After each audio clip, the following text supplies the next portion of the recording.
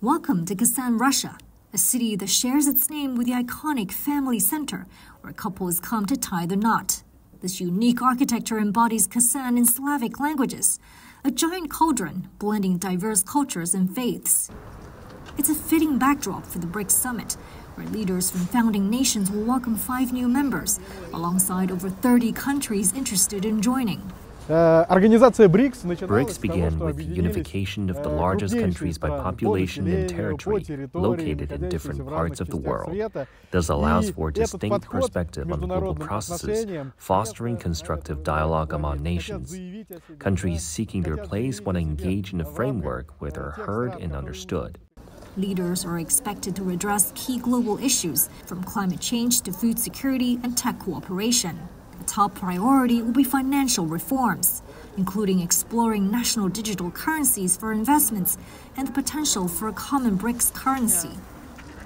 The summit will also test BRICS Pay, a decentralized payment messaging system like SWIFT. This new tool is aimed at boosting trade cooperation while helping member nations reduce their dependence on Western institutions. Local businessman Daniel Galulin welcomes the move. He manufactures boilers for Russian energy companies, increasingly sourcing parts from China due to Western sanctions. As a business person, I faced significant challenges earlier this year. While some issues have been resolved, financial hurdles remain, including extra costs for transferring money to China. I hope BRICS will simplify operations and help balance currency differences, because we are currently very dependent on the dollar and the euro. There will also be special focus on interactions between China's President Xi Jinping and Russian President Vladimir Putin. This is President Xi's 10th visit to Russia as China's leader.